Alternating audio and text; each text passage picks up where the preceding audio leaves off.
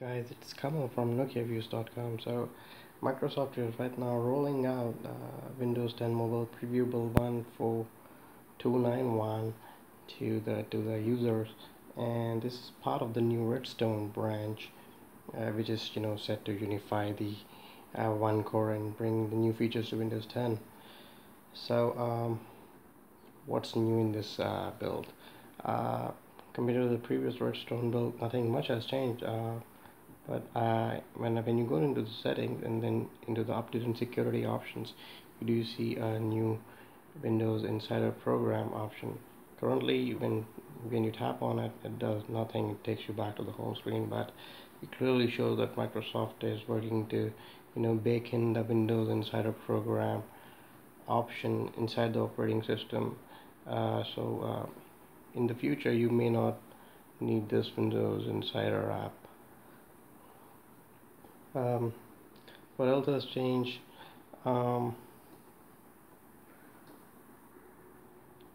if you got bad eyesight, we've got good news for you, because when you go to ease of access and you increase the size of the text, you'll see that all the applications now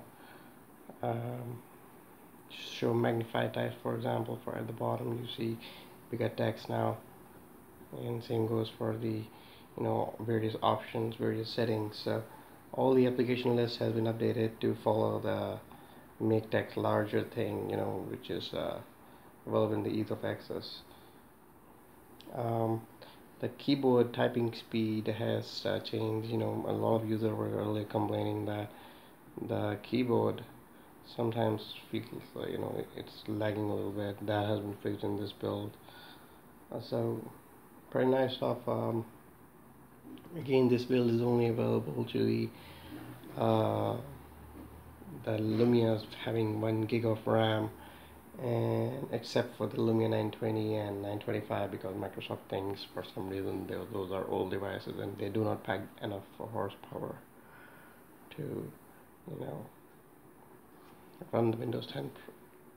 Probably, I strongly disagree. It is able to run Windows 10 perfectly fine. And guess what? I'm running this on a Lumia 630 having 512 MB RAM, and this is running just fine on it. So yeah, there you go. Yeah, one more thing I think has changed. That's the map application. I think that has been updated in this build. It looks really good. So let me search. Let's say if I go to, I'm searching a place, and the user interface has improved a lot, and it just feels more zippier and reliable. Is it better than the Hero maps? Well, now yes, it is now. I mean, really, when it was in its infancy stage, it was terrible, but Microsoft has quickly responded to the users' feedback, and they have really polished this application. So yes, you can really use this app on a day-to-day basis now.